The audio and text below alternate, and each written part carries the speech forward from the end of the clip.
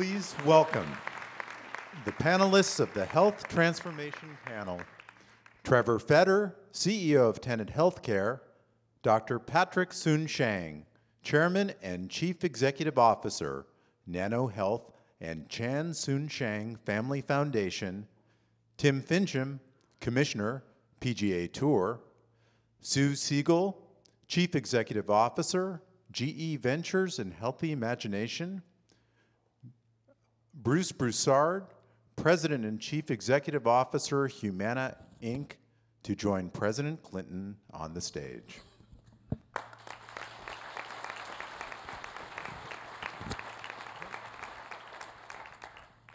Those of you who have been at any of our previous conferences will recognize at least some of the people on the stage. And what I'd like to do is begin by giving everybody a couple of minutes just to talk about what they intend to do in the coming year, how they analyze this, and the point they want to make about the contributions they believe they can make to deal with this issue. So, want to start? I'd love to start. Well, thanks for having us. We have worked with the Clinton Foundation over the last few years at Humana, and we're excited to say that we're going to commit this year to focusing on a community to help improve their health by 20% by 2020 by making individuals easier to achieve their health. And I want to point out that the important part of that is not just the 20% improvement, but I think the healthcare system in general needs to focus on how we can help people achieve their health in an easier way. We as I think a society, health is hard. It's hard to stay healthy. I think it's easy to form bad habits. And when you look at the under-resourced areas, it's hard for them to maintain health. They don't have the health literacy. They sometimes don't have access to good foods. They don't have the economic conditions that promote health. And I think as an organization and as the healthcare system, partnering together with organizations that are on this stage and throughout the industry is one of our obligations. So we look forward to working with you and improving the health in that community. Thank you. So my name is Sue Siegel, and I'm representing GE here, and what we'd like to do at GE this year is really utilize the employer bases as the catalyst for healthcare change. We represent health in a number of ways. One, as one of the biggest medical device manufacturers, so we have a responsibility of technology. In addition to that, we have our health foundation, our GE Foundation, and there we make grants as it relates to major issues surrounding health. As an example, the area of primary care shortage in this country and or underserved regions where we have put our clinical health clinics in some of those areas. And in addition to that, when you think about our own employer base, we have 500,000 covered lives. We have to really think about how do we manage the cost of health care while we continue to make sure that our employee health and the quality of their health are either the same or raised. And that's a major issue for us. We've been working on that for quite some time. But the thing I'm most excited about is working on our program called Healthy Cities with the Clinton Health Matters initiative. We're working very closely with Ginny Ehrlich's team in Houston. And one of the reasons why this is so interesting is Houston, as you might think about it, has some of the best medical centers in the US or in the world, and yet is one of the most challenged as it relates to stats and health stats. And we're looking forward to actually working on this together with Clinton Health Matters to actually make a difference. And my sense is that employers are a real catalyst to allow this to happen. Employers foot about 50% of the healthcare bill in this country. We're a major customer to a lot of the folks on stage, as an example. And when customers in the room and are convening, it's amazing how people want to collaborate. So looking forward to talking about that. Thanks. I just have to say this, that Houston is about to face a new challenge, too, because there's so many low-income people there.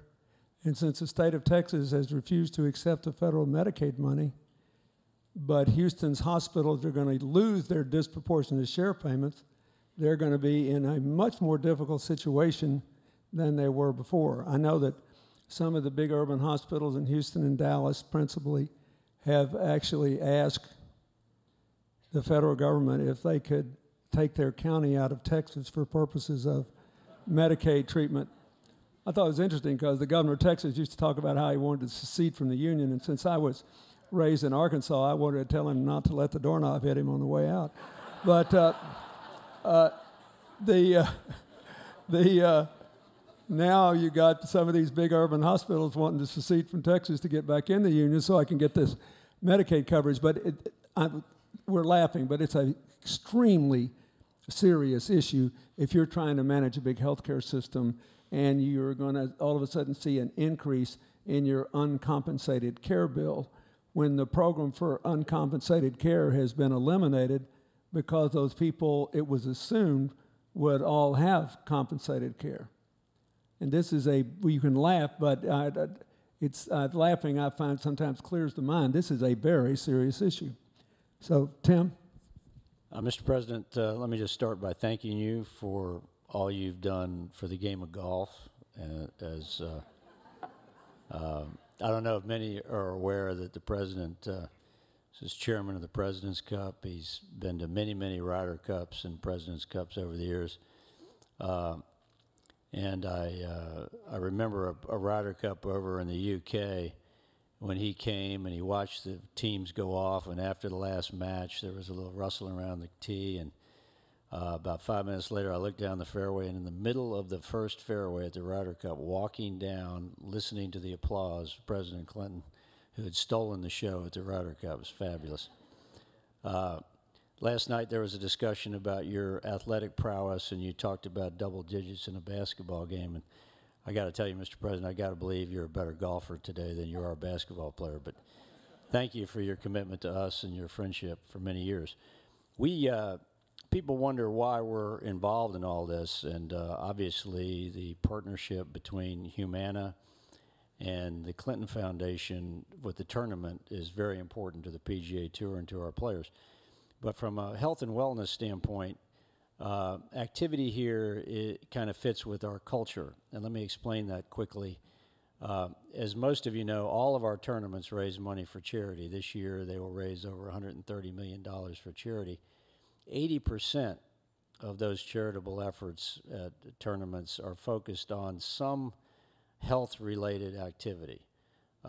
Arnold Palmer Medical Center in Florida, the Eisenhower Medical Center here, St. Jude's Hospital, and increasingly wellness activity as well. Among our players, the vast majority of the top 150 players have their own foundations, their own fundraising activities. Last year they raised, among them, about $35 million, and at least 3/4 to 80% of their activity is focused on juniors, development, health, wellness, and the future. And then our employees, who pushed back a little bit 22 years ago when we announced that there wouldn't be any smoking in our headquarters, today are part of a real focus on wellness, partnering with Humana, with their wellness programs. Over 90% of our employees every year are voluntarily scanned. That scanning has resulted in a wide range of activity changes and behavioral changes in our employee base, and they are totally into it. So initiatives and effort and energy behind things that relate to what the Health Matters Conference is all about and the Clinton Foundation is all about is just a natural for us. And given the fact that our players walk on average 30 miles a week, they are great role models on the fitness side of the equation. So what are we doing? Well, I think, as the President has often talked about on the global scale of doing things like reducing sugar content in diet and drinks available to school children, that's a mega, colossal, global, countrywide effort that needs to be married with lots of little activity at the local level. So for us, It's contributing to using our players as role models, telling the story of things like what comes out of this conference on a national basis. And at the same time, looking at the places we play tournaments, we're in so many markets, we have almost 100 tournaments, about how we can generate more activity there. And so this year, we promised the president we would underwrite for the next 5 years as a part of the Players' Championship proceeds the same thing that's going on in Houston. And Ashley Juarez-Smith, who is from Jacksonville and at a very young age has already become extremely prominent in the education side of the equation in Northeast Florida, has agreed to take on that role of coordinator. And we will work and be behind her in supporting the effort of exchanging best practices, bringing governmental leaders together, and making things happen. I think that the other thing that I think longer term we can do is try to, a lot of this discussion is all about defense and how much it's costing us and how it's going to bankrupt us if we don't do something, and how it affects the educational system and how it increases the disparity between income levels in our country. Not enough, I think, is talked about in terms of the positive about what can happen, relating diet and wellness and physical fitness to success. And I see increasingly young people getting that, but to me, more focus on that that we can help with, I think, is a goal of ours as well, Mr. President. Thank you. Thank you. Before I go on, Tim said something that made me think of something I should have said in my opening remarks, and that is, this is really about getting hundreds of millions of people to do specific small things one day after the next until you change the whole structure of the production, delivery, consumption of food, and the same thing about our exercise and activities, and then about obviously the changes that are going on in healthcare delivery. But I noticed the other day something I haven't heard anyone else mention, which is that with almost no fanfare, the food producers of America are selling slightly fewer calories per capita to people this year than they have been. And there was an article I read that said that, if it's down like literally not an enormous amount, like 80 or 90 calories a day, but if you did 100 calories a day every day for a year, how much weight you would lose and how much weight. And so I think that all these things, that there is a greater awareness. It's sort of in the zeitgeist here that everybody needs to step up and do something. And so I thank you very much. And I like to ride a golf cart, but Tim's basically shamed me into trying to walk him more on the golf course. You heard that 30 miles a week thing. So, Patrick. Mr. President, thank you for the honor for inviting us here. I think I was just mentioning that the power of one man's ability to actually lead. President Clinton was responsible for forming the funding for the human genome, responsible for funding the nanotechnology programs in the country, and responsible also for supporting technology like NIST. So how does that relate to what we're doing? Out of that came the human genome, and what we'll be presenting is the cancer genome. Out of that, we'll be presenting the work that we've developed, the first nanoparticle that's affected breast cancer, lung cancer, and pancreatic cancer. So our work, and we committed to the partner with the Clinton Foundation, is to try and address what I think is going to really be a major inflection of this country and the world, frankly, is cancer. And imagine if you could now, for the first time, measure cancer from the blood. Imagine, in fact, if you could identify what's exactly ailing and actually give the right treatment. I don't think we need to imagine that anymore, and we now have patients with pancreatic cancer free of metastasis after having metastatic disease 5 years out. We have now, and this is very personal to me, I have a cousin who came to me who in Canada was going to get the wrong treatment, said she had 2 months. She's now 13 months and almost free of disease. So I want that kind of information for the world to understand and to see, and through this conference, I'll be describing some of that work. The problem is, however, the science is so complicated, the information is so vast. How do we get this kind of information into the hands of a practicing physician?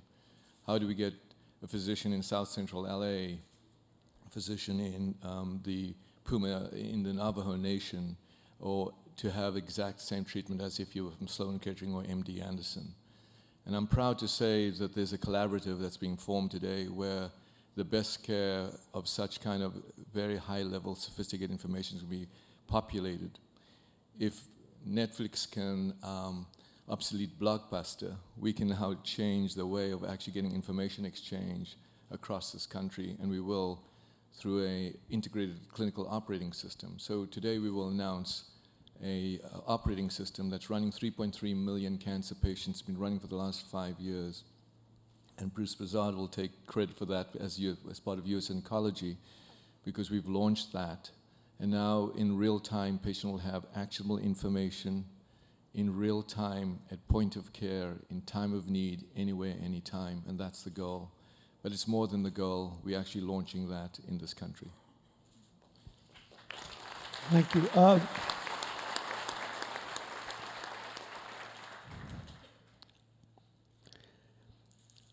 I love being around Patrick because I feel so dumb, and yet he makes me think that like a blind man, you know, I was raised in the South, and we had to say even a blind hog finds an acorn now and then. So he always makes me feel that I found an acorn by funding the human genome and the nanotechnology research, the first nanotechnology research we ever did. One of the few things Newt Gingrich and I agreed on, we put the first $500 million of your money into nanotechnology research. But I think to bring this home, you should say just a couple of minutes here about the actual healthcare revolution you're trying to affect in South Central LA. Last time Patrick and I were together was in Los Angeles, and he said, I am convinced that we can give poor people in South Central LA the same quality of health care you get in Beverly Hills. So it's a laudable goal, but how do you do it? So could you just give them a couple of minutes on what you're trying to do with that? Well, so the first thing is, think about this. First of all, by the way, I came from South Africa, born in South Africa, lived in the area of apartheid. So I was the first white Chinese person to be able to work in a white hospital. I had to take 50% salary to have the honor of actually working in that hospital. So I've come from, I've been brought up in this area of oppression. I was astounded to find in here that a woman went to Martin Luther King Hospital in South Central LA, entered the emergency room, and called 911 from the floor of the emergency room, asking for help to get her out of there. And she died on the floor of that emergency room. They shut the hospital down and said there will be now, the solution was have no care of South Central LA. So we were able to, frankly, and I know David Feinberg is in the audience, to embarrass the University of California system to participate and help us open up with Martin Luther King. And it's now will be open, I'm glad to say, in 2015. The issue, however, is not a physical building. The issue is access to information and access to best care, whether through telemedicine, but information and education. And bringing doctors to that community, and that they could have information. A patient could, in South Central LA, through a software system that is ubiquitous, that transfers information about this patient's condition in real time to a specialist, let's say, sitting in Beverly Hills or Brentwood or Westwood, and have that information transmitted and communicated, and that doctor being educated, is going live. Dr. David Feinberg is in the audience. We're going to institute the first institute there called the Institute of Molecular Medicine, where this kind of 21st century medicine is, whether you're rich or poor, if you have cancer, this is what you deserve. And Martin Luther King, it's his birthday this week, said the healthcare is a human right. So I think this is something we will be pursuing. And thank you, Mr. President, for that encouragement. But I think with a voice like the Clinton Foundation. We also have this system of electronic medical records, where the electronic medical records unfortunately do not speak. If you're in a hospital, there's no way for you transferring your information from one hospital to another. Yet there's a system that actually created ubiquitous information. We're about to launch this, as I said, in Tuba City in the Navajo Nation. So our idea is, if you can address this in the poorest of the poor, we can make this work for the rest of the country.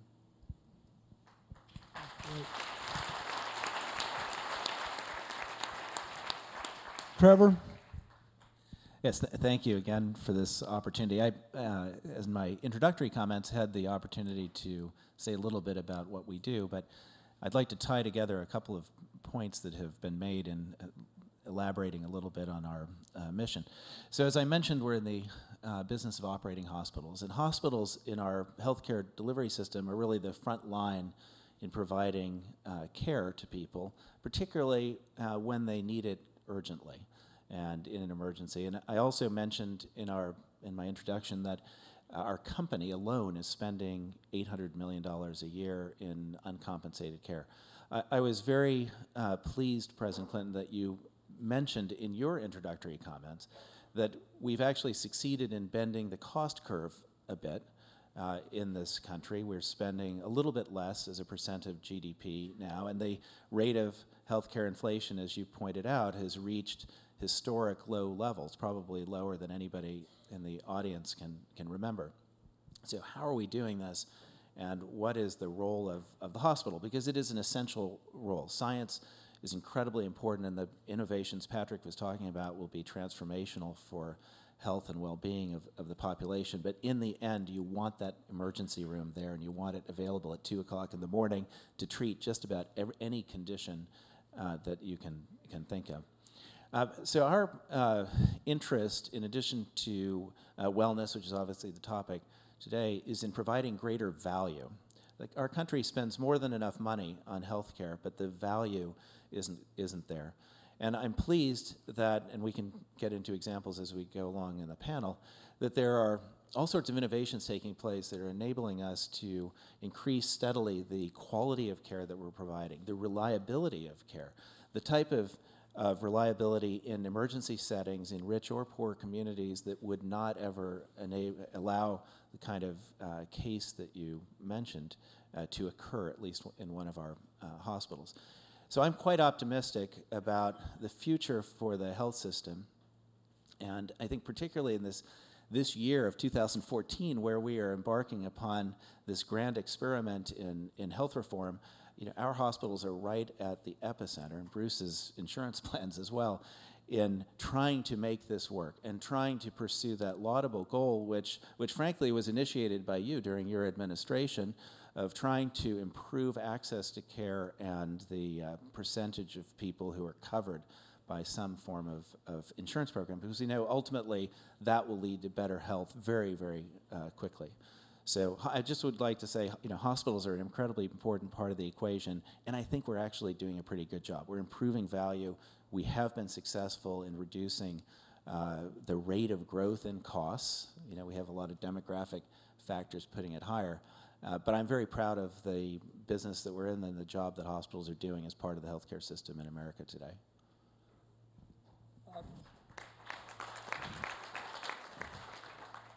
You know, all these people are really smart. I don't need to ask them probing questions. I'd prefer to let them talk, but I want to ask you I want to take the next step here. And if you're, Tim's basically the only layman besides me who's here in that sense, but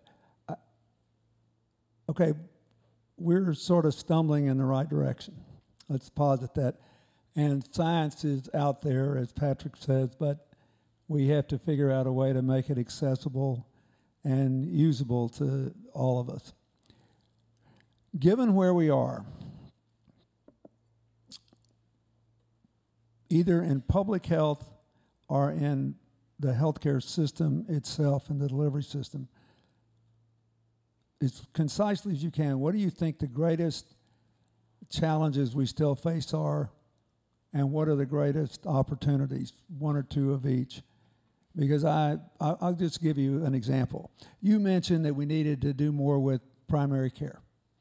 There's a lot of worry that we don't have enough primary care physicians, nurses, healthcare workers. I even saw a great article the other day in one of my blog sites about how we ought to really look at some of these developing countries that have done a great job with trained healthcare workers and send them to the most rural areas of the country and then hook them up by the internet back to all of the stuff that Patrick wants to do. But let me just give you an example that I personally saw in the last 6 weeks. A friend of mine, I just went home to a funeral, and a friend of mine went to one of these clinics in a small and remote rural area instead of going into the nearest city to a hospital. And it appeared that it was she just had the flu, but in fact she had sepsis, an infection in the blood. And by the time she got to the hospital, she only lasted 3 days. Now, she was older and also very depleted in energy. So this is not a malpractice issue. This is if we're going to have distance healthcare, if we're going to have clinics, if we're going to have all this, do we have a system in America that will train people adequately to do it? That's the kind of thing I'm thinking about. So what do you think the greatest opportunities and the greatest challenges out there are? Okay, I'll start. I think it's, I'll put it in general, and it's reducing the barriers. I think there's a lot of barriers that we have, and I'll give you an example. A number of months ago, I was in South Florida, which is a large market for us, and I always find it both motivating and educational to go visit some of our members. And I went and visited one of our members that was in South Florida, and it was in an under-resourced area. And I went in there, bars on the windows, and a lady was in there, and I went with a nurse.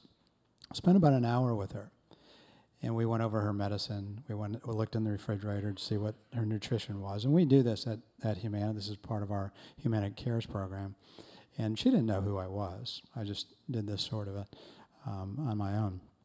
And when I walked out, President, there was a thing that she said that is probably will stay with me the rest of my life. She says, "I'm lonely." That was her comment. She was 80 years old. She lived alone. She was, and I say there was a barrier in her life that she could not connect with society because of transportation, because of the resources she had. And loneliness for her was a health problem. Now, we don't diagnose that as a health problem. We diagnose a heart condition, we diagnose diabetes, we diagnose those activities. When I walked out of that area, I said, get her transportation to a social community. And sure enough, we did, and that had an impact. And so when I think about barriers in healthcare, I think the things that Patrick's doing, as Patrick mentioned, we partnered with the organization that he owns a number of years ago and created that. And I think technology is a very important aspect of the future. But when I think about the impact that small things that it's hard to do in healthcare, I think that's a great target for us. And I look at lifestyle, I look at social, and I look at economics as being an area that we as a healthcare system should focus on, because I think that it will have a large impact on what we do.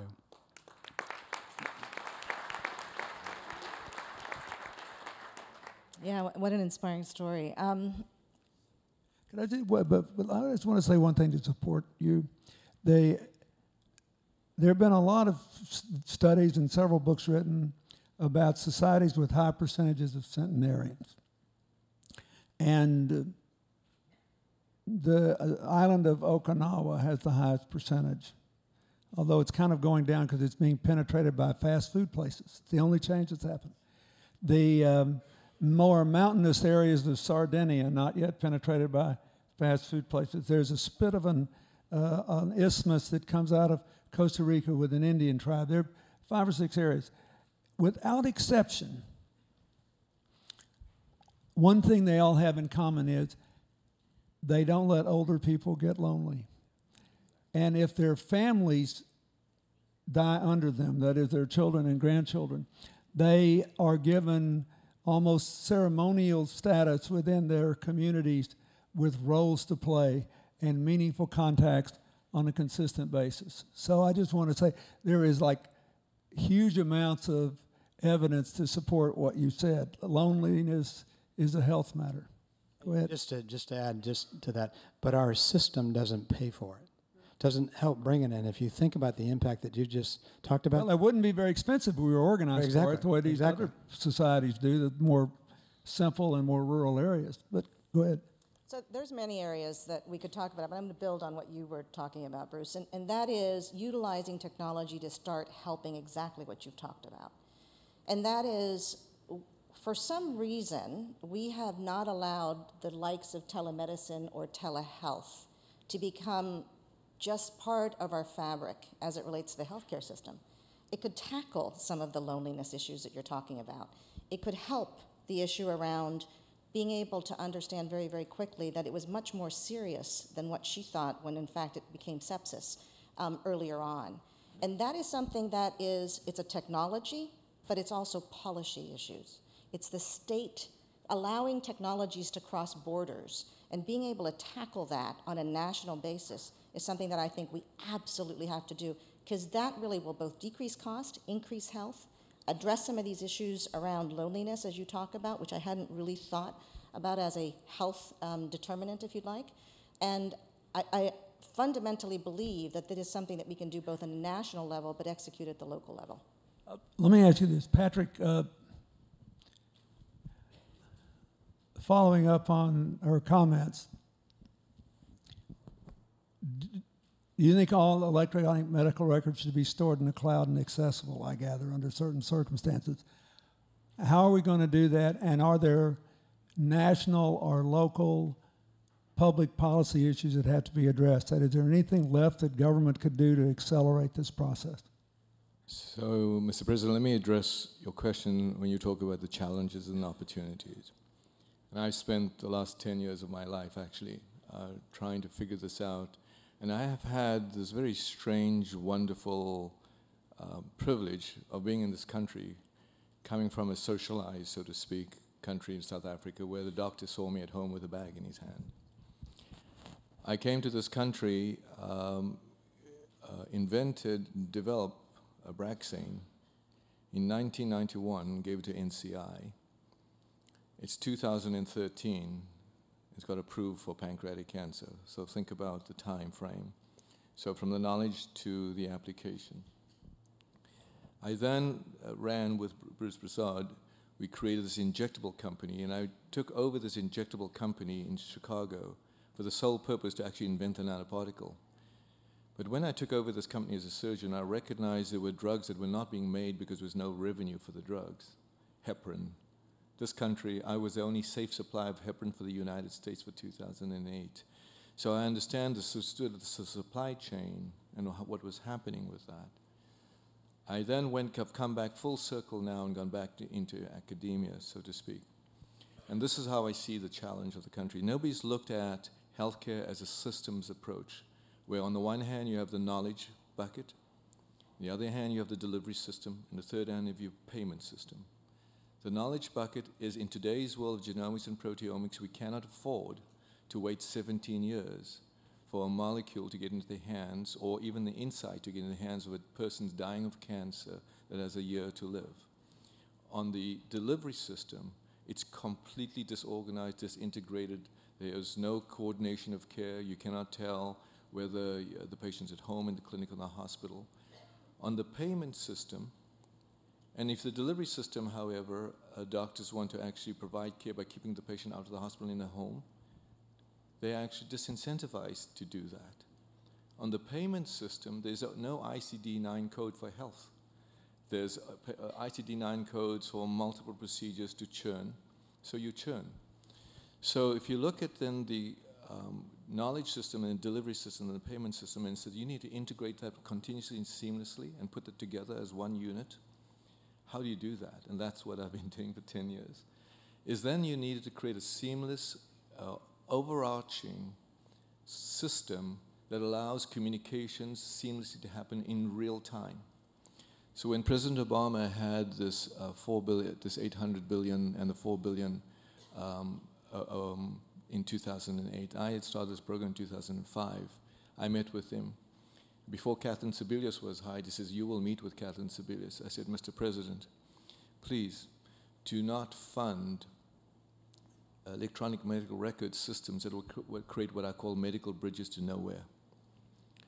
And unfortunately, they've done exactly that, because they've funded software systems that do not talk to each other. The business model is to be proprietary, not talk to each other. You've got to fund a middleware, a grid computed software system that the Large Hadron Collider is running on. The Large Hadron Collider and NASA is running on. I then convened with the Institute of Medicine. And he says, Catherine met with me, and she said, "I'm going to introduce you to the national coordinator." I met with him. He says, "I'm a public health guy. I don't know anything about IT." I said, "Fine, we'll give you cover. We will have the Institute of Medicine." I convened a symposium for 2 days, brought the best minds to it.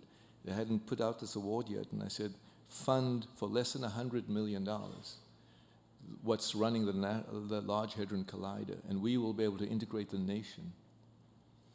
Unfortunately, it's gone completely the other way, and now the doctors are incentivized, the hospital incentivized with this meaningful use, which quite literally are process issues. They're not outcomes issues. So we went ahead and quietly then said, we need to do this.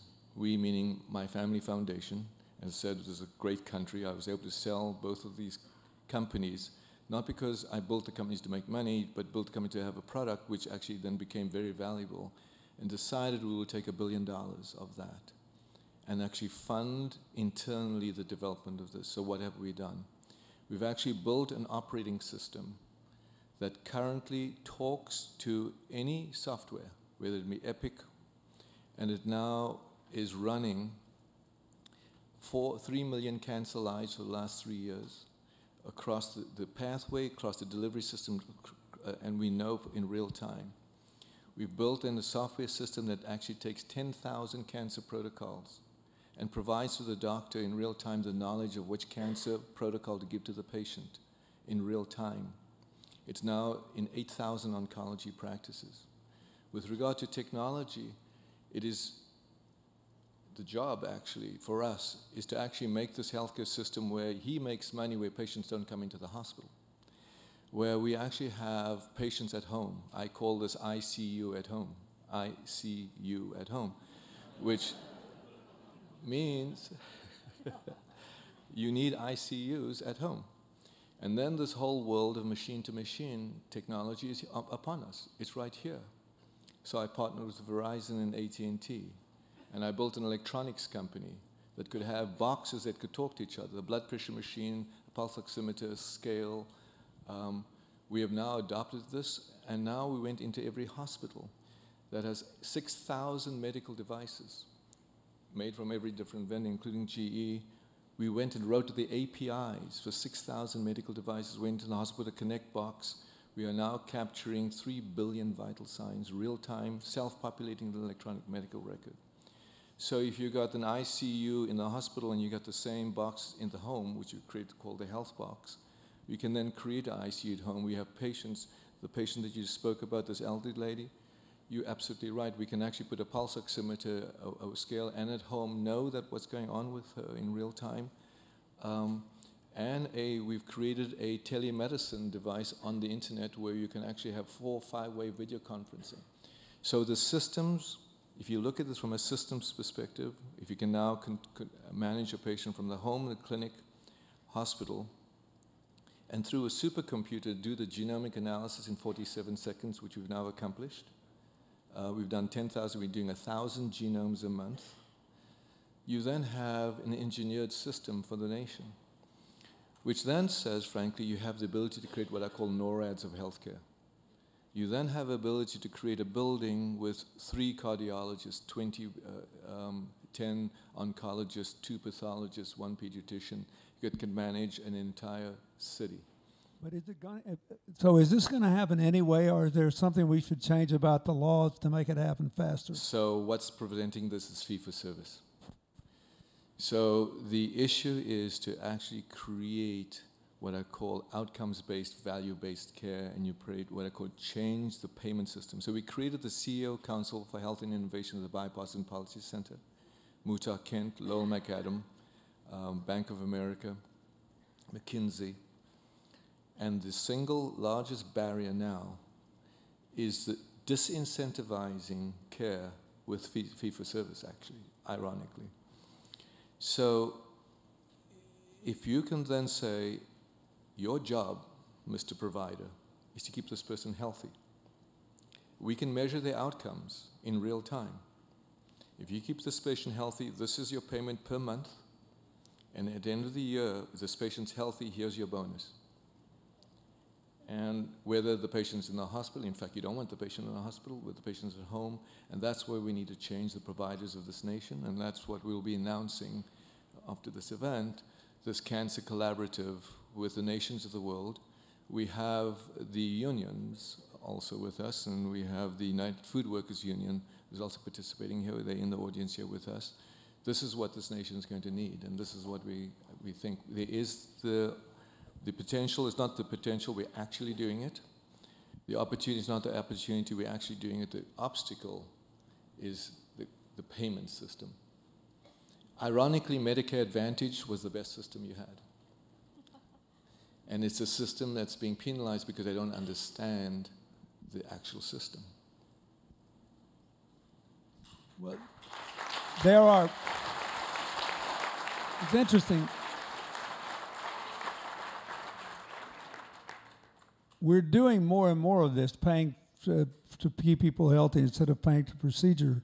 But there are incentives in this healthcare law to do it, but there's no mandated pace to get to everybody doing it. And I don't think it makes any sense to pay for anything else, really, unless you have some hugely expensive thing that can't be covered by the size of the pool people are involved in. There's no question. It's in a much more mundane world than the one you just painted for us. It also works. It works everywhere. Not paying for procedure, but paying for people to be healthy. You agree with that? Yeah, I would agree. I think we are in a. So I'll just speak from a very practical point of view because we are actually on the ground treating thousands of patients a day, millions of patients per year. We're in a period of transition from the fee-for-service environment, which is absolutely pervasive throughout physicians' offices and imaging centers and kind of every healthcare node that you can think of in the system, toward a system where there is accountable care and payment for health. But it's going to take a very long time. I think we all need to be realistic about this. The conditions have to exist in a particular community in order to enable that. Now, we have some examples in our own organization where this has been very effective. So in Northern California, in a farming and light industrial community in Modesto, California, we've actually been running an accountable care organization now for over 2 years. It's been very successful and has actually reduced the incidence of hospitalization of the population there that has participated in this program.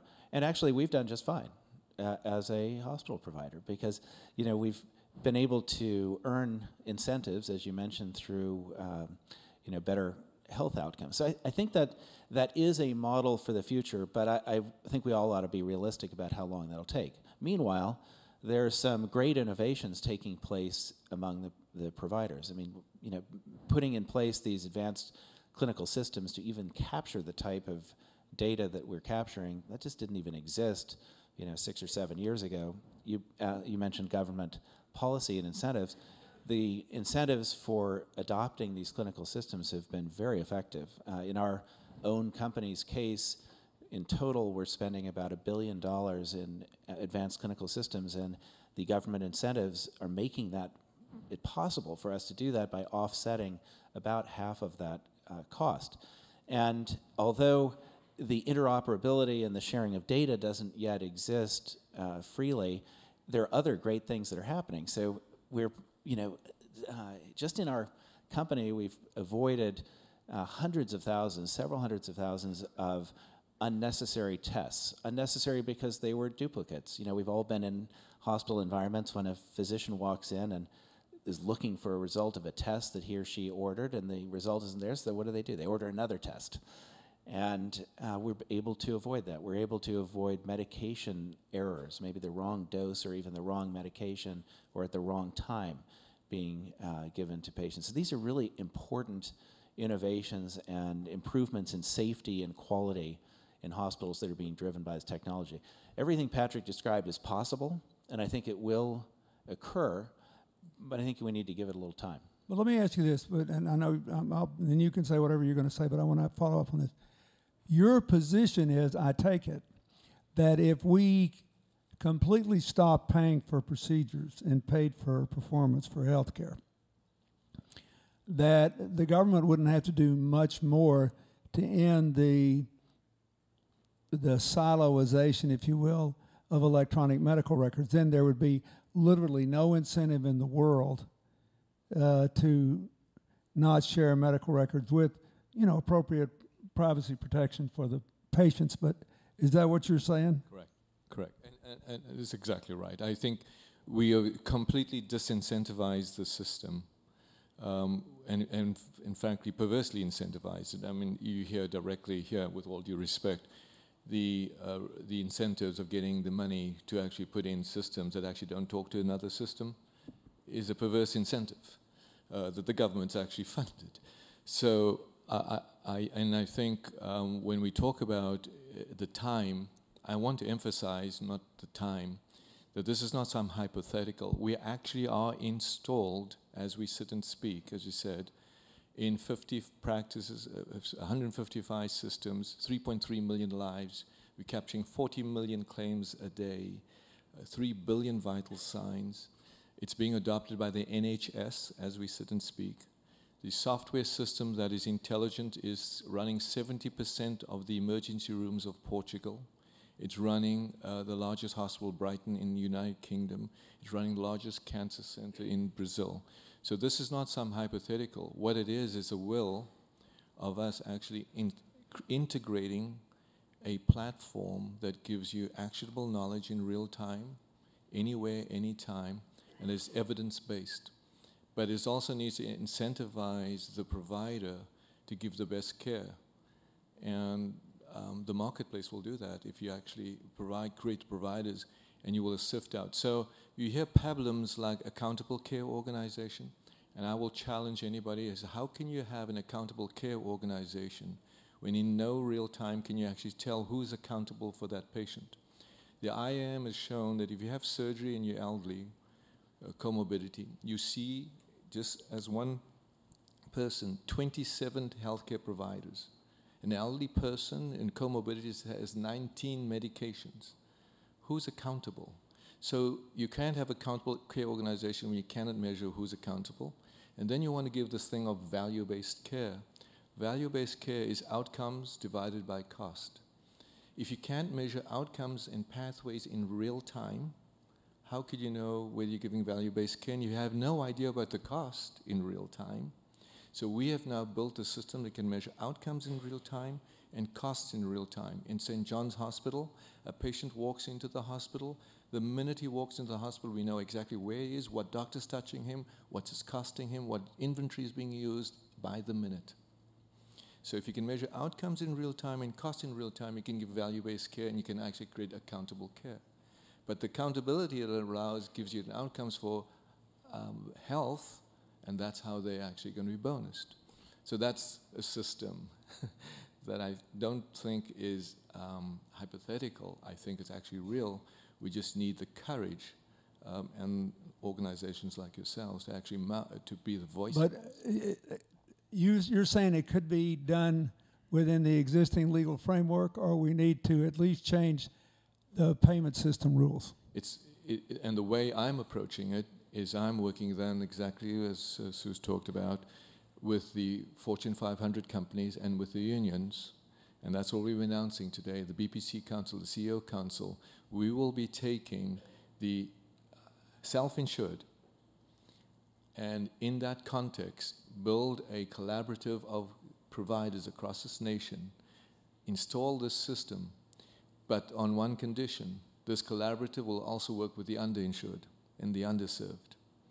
And now we will bring evidence-based 21st century care to cancer patients, whether in South Central LA or Beverly Hills, and these doctors will be able to do what they do best, i.e. provide best care. Okay. Let me just say, and in theory, we should be able to bring it to any country in the world, right? Correct. If we have, one of the things that our foundation's involved in is this remarkable effort the Rwandan government has asked us to undertake. They are still a low-income country. They want to be free of all foreign assistance in their healthcare program by 2020. So we've worked with them for years, and Dr. Paul Farmer at Partners in Health, to design a program they can afford to run that will provide high outcomes for them. And it's basically, build a good hospital in every region of the country, which we have now completed doing. Have one good cancer center in the country, which we've now completed doing. A lot of people think poor people don't get cancer. The rates are fairly consistent across the world. And then do a network of clinics and then train community health workers, which is why I had this nightmare experience I've mentioned to you, because it's really the same in America, But if you have the technology, it should work. I mean, we've got 19 American medical institutions working there training these people for 7% overhead. I'm very proud of that. Lowest in history. And they're going to be free of, I think, all foreign assistance, but they will only have really good care if they are hooked into a global information network that will enable people. The thing that kills me, like in Ethiopia where we worked, there were only 700 clinics in the 60,000 plus villages of fewer than 1,000 people. So there are all these people in the world that you don't think about that are still dying anonymously. Nobody ever knows they live. Nobody ever knows they died. That is, nobody who keeps such records. And so I'm very interested for the rest of my life, the stuff I don't do here, about how to apply these technological possibilities to places like in Patrick's from Port Elizabeth, right? In South Africa. If you get sick in South African cities, you'll be fine. But out in the bush, there's still people who are dying alone. So I'm working with Haile Debas at the UC Global Health Initiative in Ethiopia, and we're doing some of this kind of things for Africa. But it's true. If we can, so that's the point I'm trying to make, is if we did this in America, it would have an incredible ripple effect across the world by just building the infrastructure to people access. What were you going to say? I was just going to build on Pat's aspect, bringing it a little bit back to the States. 70% of our revenue is Medicare Advantage. And it has just transformed the organization over the last number of years because of guaranteed issuance. We have to take everybody. As we're not an insurance company, we're a clinical company, because we are highly incentivized to keep people healthy. I mentioned to you about the individual I visited in South Florida. The reason why we have nurses going to their home, checking if they have ramps, or checking if they have nutrition, ensuring they're not depressed, is because we're responsible for their health. We are paid an overall fee for their health, and they stay with us for 7 to 10 years. And so getting back to Patrick, I think it's the integration of the technology with a reimbursement system that motivates people to take responsibility for people's health, not just the information side of that. And to me, what it's done for our organization is transformed our organization to be innovative about being responsible for people's health. And I think if you change the reimbursement system, you will bring that innovation, as what you were saying before. I want to comment just really quickly on one thing, and that is in rest of world. In fact, some of the things you're talking about, Patrick, and in terms of some of the African nations, could in fact happen faster because they don't have a legacy system like we have. They don't have to defend the fee-for-service system as we have here. A lot is self-pay. In fact, the percentage of self-pay, that's what governs so much of the healthcare system over there. So in fact, pilots that we're trying to do at GE surround around some of these activities that you're talking about. We should be able to do those fairly quickly in some of these developing countries. I was also working with Mohammed Yunus in Bangladesh, and GE's there with the ultrasound and the handheld ultrasound. They have leapfrogged. Bangladesh has leapfrogged because they don't have landlines, they have cell phones. And let me just comment on that, because it's actually, for me, it was pretty inspiring when I learned about this, of what GE was doing, and that is, we have a handheld ultrasound. And you guys, for those of you who've experienced ultrasound, you have to go into the hospital or you have to go into a system, and you essentially, you have to book an appointment. There's a lot of things about the system that just is. GE came out with this handheld ultrasound and now has it connected. And so now you can just imagine, as it relates to prenatal care and as it relates to decreasing the morbidity of infant death, it's a remarkable tool. And we're doing that in a lot of developing countries to be able to help this, because in remote villages, they all have phones and they're all connected, but they don't have the tools. And we feel like this is something you can train people to utilize very, very easily. So as it relates to possibilities of bringing technology into these developing countries, getting the connected world, actually utilizing these in these remote villages, it's happening today. I have to agree with you with that. Here, we have the legacy systems.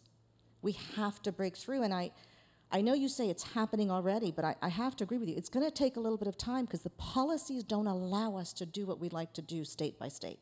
We're still breaking down those sort of barriers that we have to do, unless you fund it yourself. No, so the way we're addressing, Mr. President, is we're going state by state. So I'm working with the governors.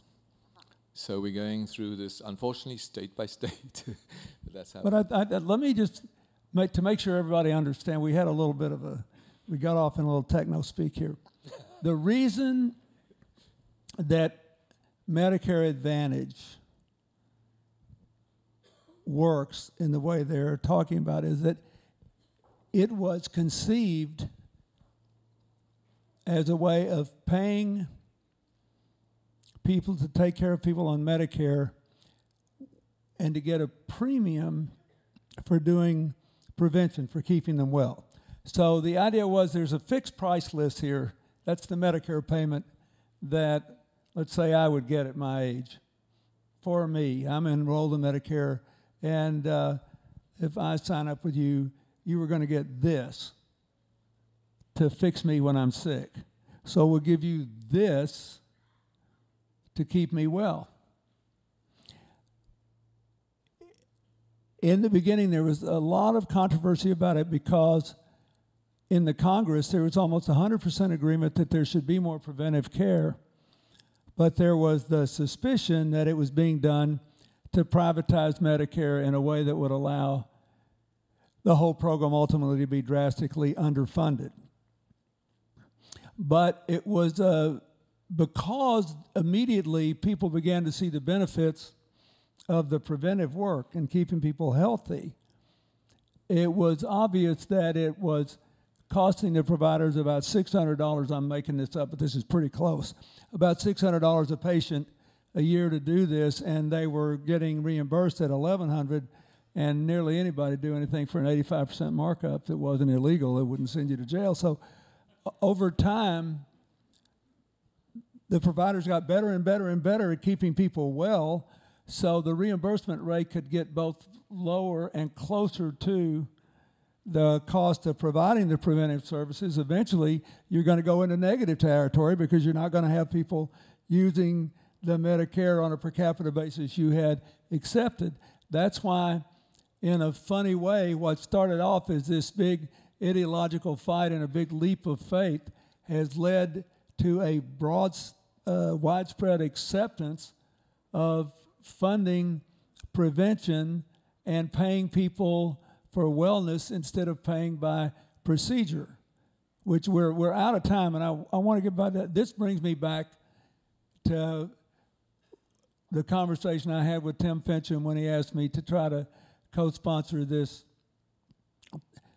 Bob Hope golf tournament, and we got Humana involved, and I said, I will do this if you let us have a conference at the beginning on healthcare, because one of the things that I had to face up to when I had my heart bypass surgery is I love getting my heart fixed at Columbia Presbyterian. They saved my life. It was fabulous. Then they had to go fix me again. But Americans cannot see themselves as helpless, passive creatures on a conveyor belt, waiting. And so, because I know what you're thinking, oh my God, if I get cancer, I want this guy to do my genome in a hurry and find the one miracle cure out of 5 billion options that will make me 20 again and healthy. We're all laughing, but I'm pretty close, aren't I? Okay. Okay, I got it. I want that too. But the job that Tim and I have, and the rest of us, and even the providers are telling you that that's what they want now, is we are not helpless, inanimate blobs on a conveyor belt. We also have our responsibility in this whole deal is to minimize the number of times they'll have to help us. And so that's why I'll go back to the PGA. When he agreed to do this, there were an unusual number of golfers and their families who had devoted their foundations to healthcare, right? But normally, for perfectly understandable and wonderful reasons, they were trying to help solve a particular problem that someone in their family had experienced. So you look, Finchem is a day or two older than I am, I think, or a day or two younger, but look how healthy he is. He has lived his life as a conveyor belt. And I think, I just want to point that out. The PGA took a big risk in doing this. They were trying to save this tournament. We were trying to preserve the legacy of Bob Hope and having, we raise a lot of money here every year that goes into health institutions in the Coachella Valley, as well as all this stuff. But I think the main thing that golfers can do with what Tim said about walking 30 hours a week is we've got to all contribute to this idea that you can't ask all the rest of these people to just take care of us. We have a heavy responsibility here personally and in our families and in our communities to take better care of ourselves. So I want to thank Tim Finchem for doing his part to send the get off the conveyor belt message to America.